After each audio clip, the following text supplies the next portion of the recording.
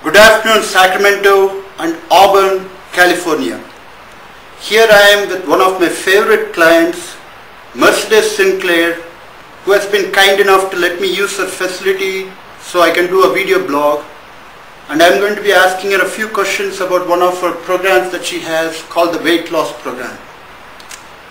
Is that right, Mercedes? Yes. Okay. So, can you please tell the audience what your weight loss program is all about? Well, the weight loss program, I call it the Flip-Flop Club, just to bring some levity to it, so people don't take it too seriously.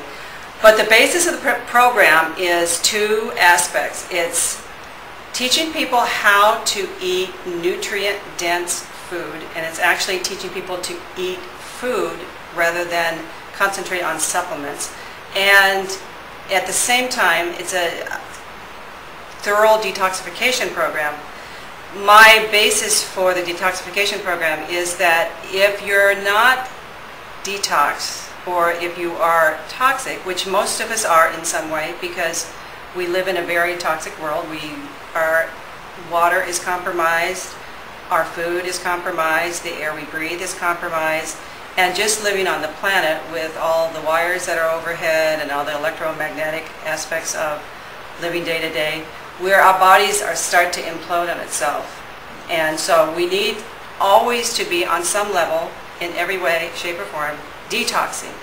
So I'm very strong in, first let's detox, and then let's learn how to eat, not only in a detoxing way, but in a nutrient-dense food.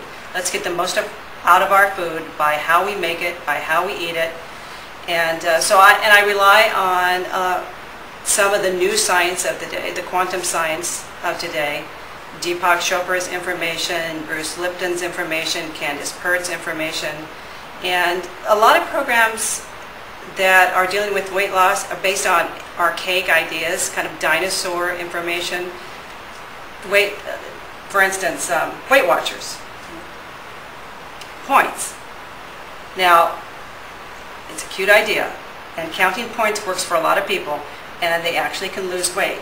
And if your 100% motivation is just weight loss, that program will work for you.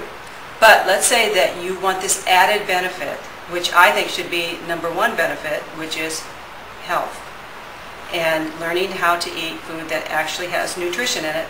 Then you don't want to just rely on this concept of counting points or counting calories or the different types of programs, Jenny Craig, that relies on packaged food, and some of these programs have this little bit of information on what is eating healthy, but it's based on old ideas. And the new science of today is teaching us that there are certain foods. For instance, a lot of people will say that eating raw foods is really the best way to eat, and I disagree with that, because some food, the nutrients are released A, through fermentation, and B, through cooking. So not all food is best eaten raw.